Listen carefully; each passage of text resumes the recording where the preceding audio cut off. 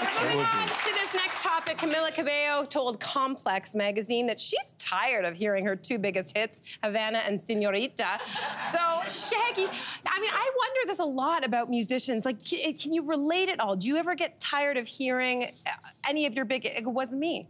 We never get tired of that, but... Well, I can say to her, Jay, I'll sing them. I just think that's privilege talk. Yeah. It's privilege talk right now. It's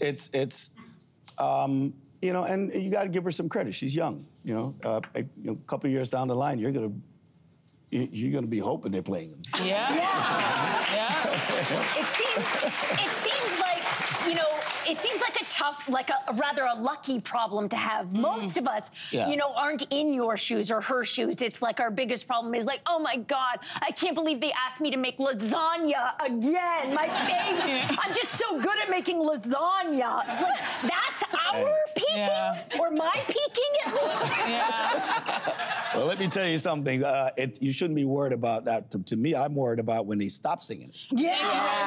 Thank you very much. You know, so funny, just the other day, you probably watched the Celine Dion documentary. Have you guys watched that? Heartbreaking. It's so crazy. We're watching a documentary about a woman who started singing professionally at age 12, and she has a stiff person syndrome. And you see her saying that she would do anything to be back on stage in front of her fans to sing. And at the same time, you have a woman who's 5 minutes into her career going, I'm so tired of singing all these songs. And you make the point, it's like, you know what? Be very careful, because karma has a way of being like, okay, you're tired of singing them? Well, you won't have the ability. I think it's just a young person's game. She should be very fortunate. Camila, I'm being nice about it. We sound hold on. There were other people in that girl group she came from who I think were better artists, but you know, let's not I said it. I don't know. Shade dropping. No.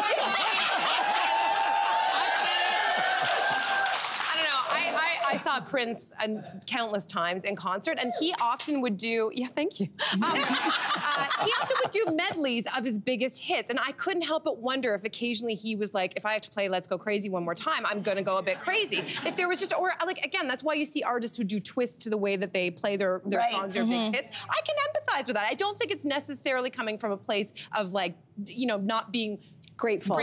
Yeah. I was gonna say, we sound a little old right now. Because we're like, all those young people, they're so ungrateful. I was like, oh my gosh, that sounds like my mother, you know? And so I will say, you're right, she's young, whatever, but you know, isn't youth wasted on the young? Like, it really is. She doesn't know what she doesn't know. She's living her best life. Leave her alone. No way, man. She's gonna be just fine. She's gonna be just fine. Hey there, what did you think? Drop your comments below and join the conversation. And don't forget to like and subscribe so you can find more on everything from food and fashion to pop culture and current events. See you soon.